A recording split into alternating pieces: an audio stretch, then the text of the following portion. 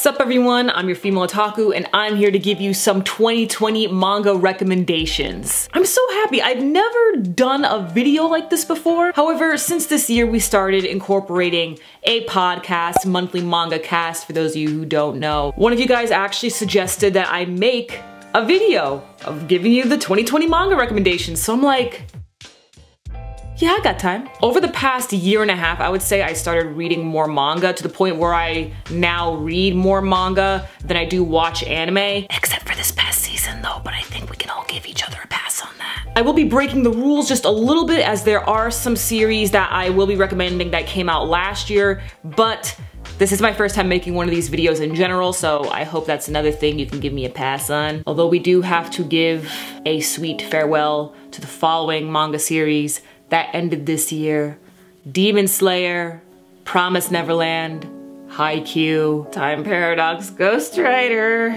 All wonderful series that we had to say farewell. Thank you for your service. With all that said, let's get started. First up we have How Do We Relationship. I believe the manga came out in Japan last year, and so Viz picked it up this year and started translating it. There's currently 2 volumes out and I have both of them and I absolutely adore the series. Thank God it's being picked up by Viz, because Viz is always on their game when it comes to picking up manga and releasing the translations as fast as possible. Yeah, impressed. How Do We Relationship is one of the better Yuri manga series out there. Since a lot of you guys know, Bloom Into You ended this year, so you know, there ain't that many good ones left. How Do We Relationship sets in college with Miwa and Saiko. Both of them are closeted lesbians, but later find out that they are both lesbians. So, because there's no one else who's out around them, they decide to date each other. And this is their first serious relationship. They've had relationships before in the past, but this is the first time where it's more serious. They're telling people that they trust that they're dating, and they're not too sure exactly what the right steps are in a relationship, especially a relationship like theirs. And so I really like how it handles this, because it's trying to show people like, hey, they're just a normal couple. Obviously there are some questions here and there. There's this one funny gag that goes on throughout the manga where whenever they tell a guy that they're together, the guy's just all like, hey, so how do girls do it exactly? It's the funniest thing, I absolutely love it. And of course, this takes place obviously in Japan, so there are a bit more complications and a bit more fear, you can tell, when it comes to telling people that they're together. Not to say that this is the most serious handling of that. There is another manga that I will be recommending that is way more hard to read because of that. But it is a delightful manga. There's a bunch of sweet moments here as well, and I just like to see me some soft gay lesbians in college. Wotakoi. The Wotakoi manga has been out for quite some time. However, after 2 long years of waiting, volume 4 is finally here. This volume kept on getting delayed and delayed and delayed. I swear this volume got delayed a solid 3 times, but it's here, so thank God. It's still absolutely amazing. If you want to pick up the manga where the anime left off, make sure you start with volume 3 and then you can carry on from there. But how they do it is that they do it in the omnibus format, so they combine 2 of the Japanese volumes into 1 English volume. You're gonna ooh-woo at all the wonderful cute moments, and you might shed a tear here and there because it's just, oh, it's just so good. And come on, adult otaku. We love seeing it. I'm an adult otaku. Most of you guys are, so you know what? It's just a grand old time. The Way of the House Husband. Some of you may want to hold off on this because it was just confirmed to have an anime series. A lot of people said that there's also a live action series, but that is incorrect. Those are just skits adapted from the manga to help advertise the manga. But the guy who played Tatsu in the live action commercials is gonna be voicing Tatsu in the anime. I believe the anime is confirmed to be licensed by Netflix, so it might take a hot second for it to get here in the US. But there are currently 4 volumes out of The Way of the House Husband, and it is such a hilarious ride. If you don't want to read the manga and you want to hold out for the anime, I do at least recommend checking out the live action commercials. That'll give you a pretty good taste as to what you're getting into, and it is just fan-freaking-tastic. The Way of the House Husband is about Tatsu, an ex-Yakuza leader who is just living his days as a house husband. You do get to see his wife, and his wife is an absolute darling, and it's just, the first chapter really sells you on it. Like, I don't understand how anyone can drop this series after reading the first chapter. Like, come on, it's too good. It's so funny. Normally, it's hard for me personally to get into sketch comedy manga, but this one holds up. It's a good one. I don't have a physical copy of this one, but I have been keeping up with it on vismedia.com, and that is Jujutsu Kaisen. Now, obviously, I started Jujutsu Kaisen because I could not wait for the next episode of the anime. You can blame Gojo Satoru for that one. The manga has been around since, I believe, 2017, and they started publishing volumes in 2018, I believe, but I only started reading it this year, so that's why it is in this video. Jujutsu Kaisen is such a wonderful ride. Oh my gosh. I don't know where the anime is going to specifically leave off. I have an idea of what arc they're going to leave off on, but I can't give you the specific chapter so that you can go ahead and read on it into the manga. But for right now, the manga is so awesome. I love it to bits, okay? It's definitely a good filler since I don't have Demon Slayer to read anymore, because again, it ended.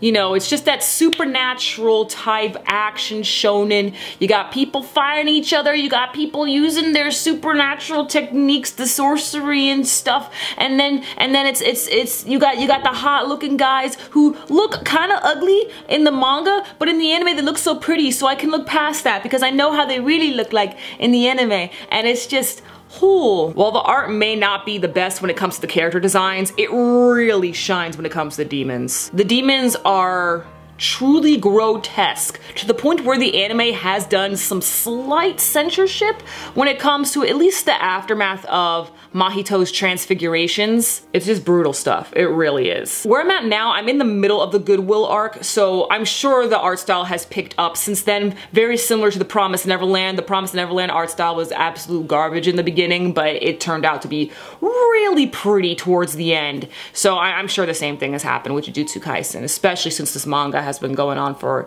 2.5 years. But yeah, Jujutsu Kaisen, I love it. Check it out if you can. Remember when I talked about a serious manga I would be recommending to you? Here it is. I'm surprised I haven't made a full video on this yet, but technically all the volumes, they are out, but they were all released last year. But the final volume was released at the end of last year, so you know what? I'm just gonna squeeze it in right now. This is without a doubt one of my top favorite manga series of all time. My number one, without a doubt, is A Silent Voice.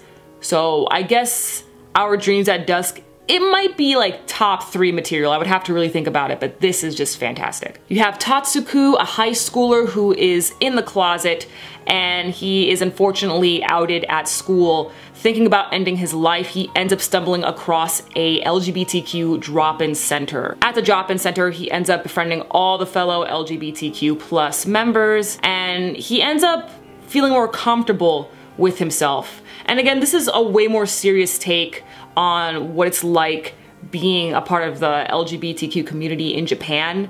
It's very rough. There's so much more fear. Volume 1 is definitely the hardest volume to get through. This one's certainly the most depressing, the absolute roughest to get through. But once you get through it, you'll find an absolutely beautiful tale of these, I think there's like 5 or 6 of them, characters coming together and literally building a community. It's interesting seeing the other reactions from people who are not a part of the community versus people who are. And of course, Tatsuku is new and he's also struggling to really accept himself.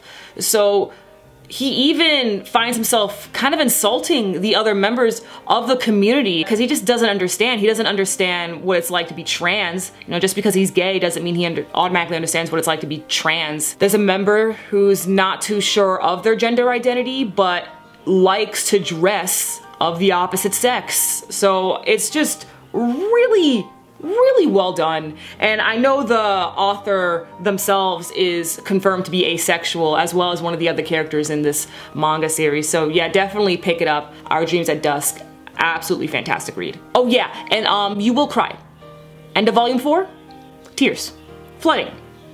It's a mess. Get your napkins now, because you're not gonna have enough tissues to wipe the tears. We'll end this on a more fun note though. We have Komi-san cannot communicate. The manga has been out for quite some time, but it only started getting translated last year, and this year more than ever, oh my gosh, we had so many volumes come out this year. There's no way I couldn't just not talk about Komi-san. Komi-san is a delightful manga. I typically, well, back when there wasn't any Rona, I used to read it a lot on my commute over to school, on the bus, you know, or like during on my lunch break and stuff. I would always be picking up this manga. It's a very quick read. It's a 4-koma manga, so makes sense. There are some volumes that I was able to finish in a day. There are currently 10 volumes out right now, but this here I'm holding is volume 9, and they get translated very quickly. I'd say every 3 months, roughly. Again, Viz Media is always on top of their game when it comes to translating. Actually, now I'm curious, is Wotakoi Yen Press, because it took so many years for this to come out? Oh no, it's Kodansha Comics. Okay, never mind. There have been times where I was feeling very, very anxious, just like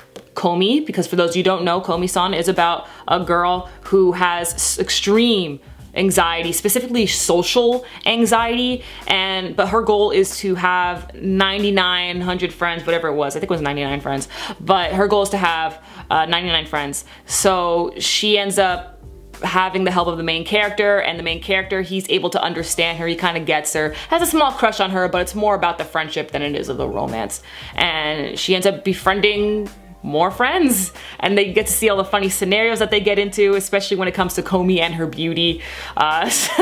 It's funny stuff. It's just a delightful read, and I read this manga before when I was like feeling very anxious. I was kind of panicking a little bit. I wasn't having a full-blown panic attack, but I was like, you know, very anxious. I just read the manga and I felt really calm. It's just a delightful read. Definitely pick it up. And those are all my recommendations. Hopefully if Kowloon Generic Romance gets translated next year, then I'll be recommending that manga again. What are some manga series that you've read this past year? Any ones that you definitely recommend? Any ones that I should totally read? And please make sure you check out Monthly Manga Cast. The next episode, in fact, is going to be streamed with you guys as a special guest as we talk about the latest chapters that came out this past month for Boku no Hero Academia, Jujutsu Kaisen, Lore Olympus, and Kowloon Generic Romance. I also am starting a Twitch channel, so make sure you click on the link in the description to go check that out. That's where I will be doing live read-throughs of Jujutsu Kaisen